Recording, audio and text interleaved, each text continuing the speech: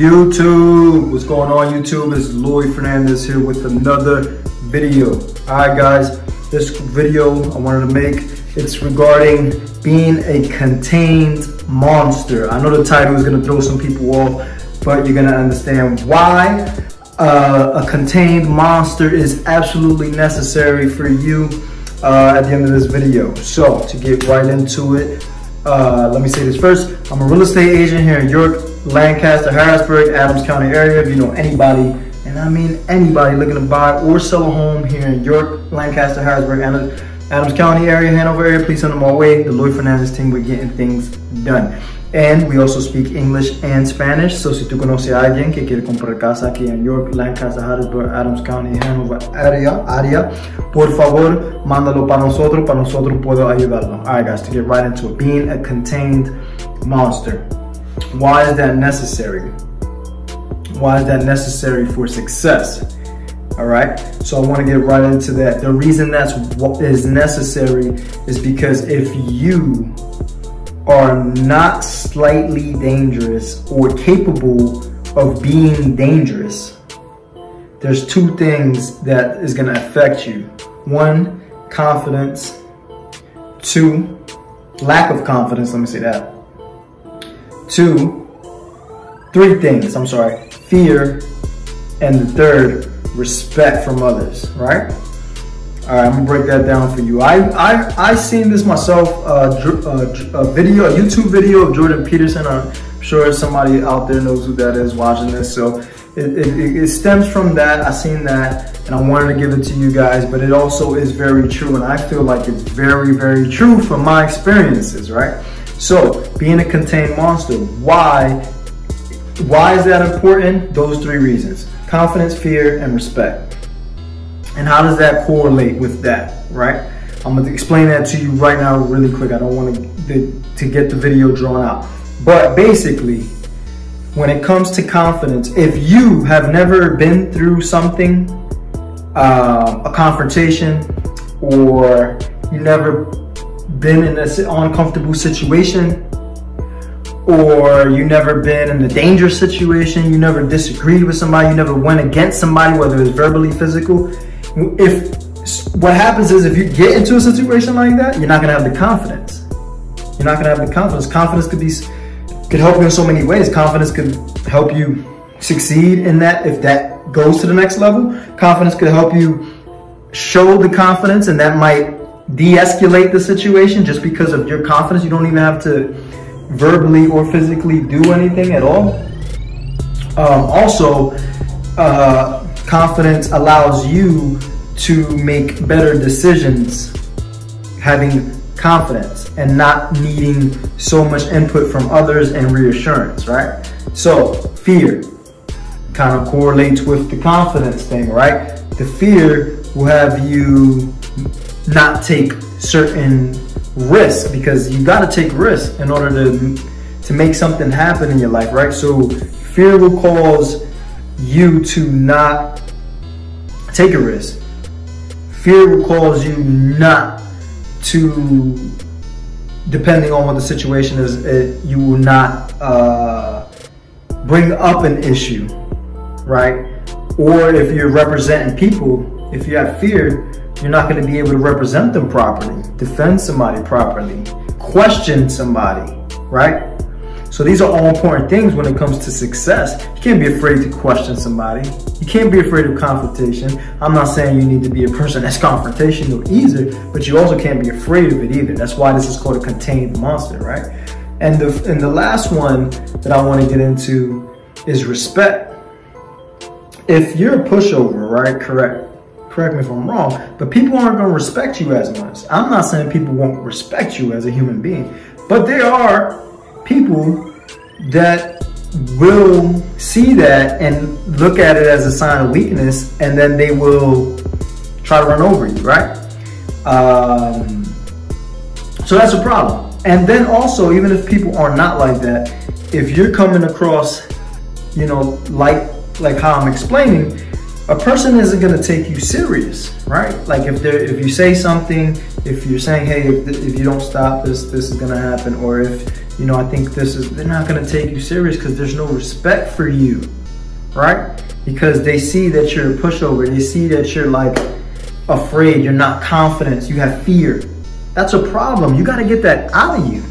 Honestly, if you wanna succeed, you gotta get it all out of you. You have to stop worrying about what people think, right? So how does this correlate into being a monster? I say this, being a contained monster is important because you have to go through things. You gotta become a monster to a certain extent. Obviously, I'm not talking about doing anything crazy or anything like that, but you gotta become a monster and then transition to the contained monster. And that's the perfect formula for success, right? Because when you become a monster, right, if you put yourself in uncomfortable situations, put yourself in confrontational situations, you have those experiences. I'm not saying put yourself in those situations, but you have that experience under your belt and you know what you're capable of. When you know what you're capable of as a human, because all of us humans are capable of violence and everything. When you know that you're capable of that, you can contain that, because that's not good to do. Violence is not good at all. But the fact that you know that you're capable of it, right, allows you to walk with confidence, less fear, gain respect from people. And you don't have to do those things. Just the fact that you have the experience under your belt allows you to make better decision making, not be afraid, okay to question somebody, defend somebody, not be scared, and also come across with confidence. So therefore, people are going to respect you more. People are going to treat you different. You don't necessarily have to do anything or say anything. It's just going to be, it's just going to come off like that, your aura. Like they're just going to respect you. And then as they see you speaking and things like that, they're going to respect you because they can see that you have confidence and you're not afraid of confrontation if you disagree or whatever the case may be. So that's why you have to be a contained monster. And that's why I always promote doing some type of martial arts training, putting yourself in sparring. Any martial art that involves sparring, which means you really going with somebody. You know, you gotta spar, like boxing, kickboxing, Muay Thai, jiu-jitsu, judo, all that. Like that'll put you in situations and you'll go full on with people and you'll know what you're capable of. You know, like, oh, there's a monster inside of me. Not saying that you're gonna go out to the real world and do this. Hopefully you never have to. I mean, if you have to defend yourself and you're in a bad situation, of course, but hopefully that never happens. But you know what you're capable of. Instead of being unaware, and that unawareness can cause you to have fear, that unawareness can cause you to have a lack of confidence, or that unawareness can cause you to put yourself in a situation because maybe one day you might want to find out and you're going to do it in the wrong, hopefully you don't do it in the wrong situation, but a lot of times people do. They'll do it out in the streets or somewhere, and that's not the place to find that out because you could die, you could hurt somebody, or there's big consequences to that, right? So people that have maybe a rough background, come from a lot of bad situations, you can turn that around. If you was capable of being a monster, you can turn that around and become a contained monster. And that's a powerful tool right there that you have.